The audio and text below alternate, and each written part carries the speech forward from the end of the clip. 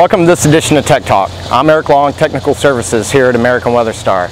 Today I'm going to be going over stretch factor and how to determine stretch factor when working on metal roofs. Stretch factor is a very important thing to consider when working with coatings on a building, is because just because the building is 1,500 square feet doesn't mean the roof is 1,500 square feet. The surface area of that metal roof is going to be a lot larger. So when you go to determine stretch factor, you only need a measuring tape and a marker, and a calculator preferably. To determine the stretch factor, you're going to have your start point. What you want to do is you want to put a little mark exactly where your tape is when you start.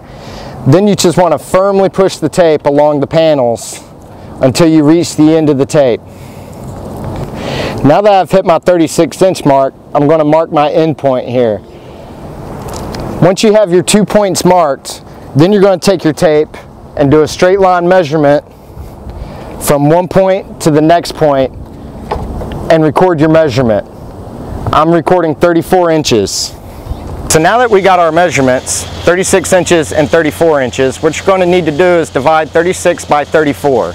In this case, we have a multiplier of 1.06 or a stretch factor of 6%. Now keep in mind, this does not include the waste factor, which you should always account for as well.